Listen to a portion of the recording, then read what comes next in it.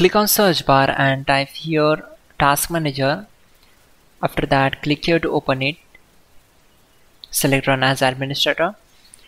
Now it will open a new window. Then select file, click on run new task, and from here click on browse button. Then go to this PC, open C drive, then open Windows folder. Now open this folder, scroll down, select this file cmd.exe and click on open. Then check this box and click on OK.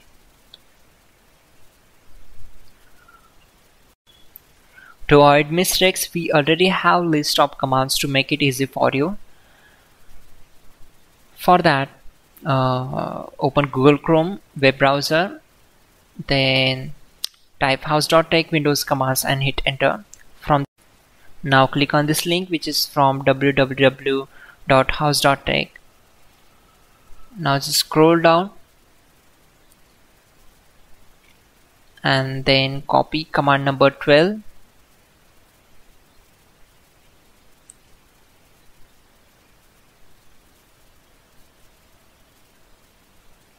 Simply select this, right click on it and select copy.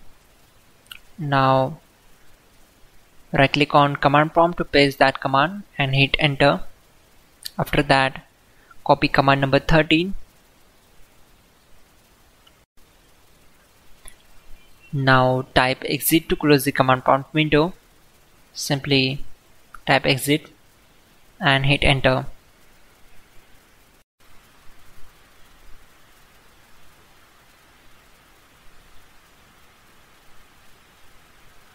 Click on search icon and in the search bar type settings, then click here to open it. Now select apps, then go to optional features, then go to view features. Now type here Internet Explorer mode, then check this box and simply click on install. This will take some time to install the Internet Explorer mode, so wait for it. Once done, the system needs to restart. For that, you need to just restart your machine.